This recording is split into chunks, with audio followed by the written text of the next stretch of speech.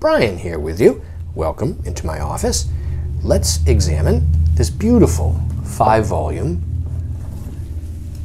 Memoirs of John Evelyn in a period half-leather binding like so, with marbled covers, marbled edges to the text block, as well as marbled end papers like this.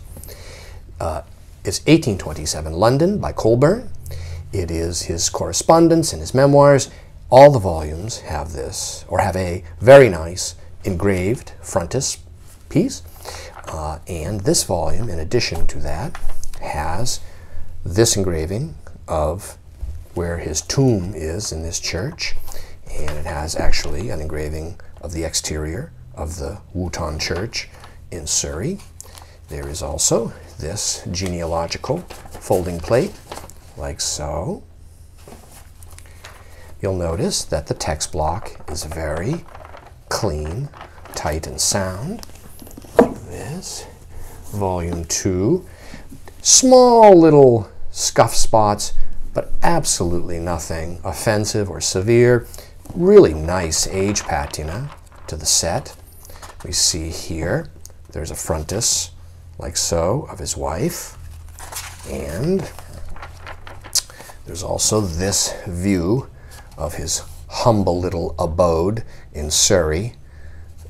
Probably only needed maybe 4 or 5 gardeners there to take care of that garden. Another 4 or 5 people to take care of the house.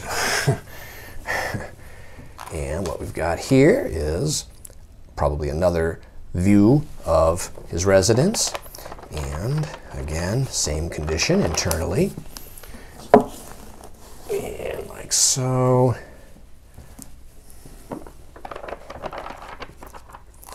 There we are, Sir Richard Brown.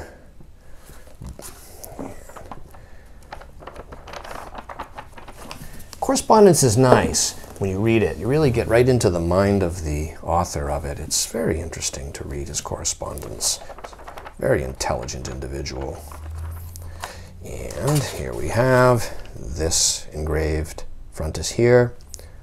And there's also at the rear this very detailed and extensive index, like so. Alphabetical index that goes on for numerous pages like this. And this attractive, very attractive, and quite scarce set is available now online from me, Brian DeMambro.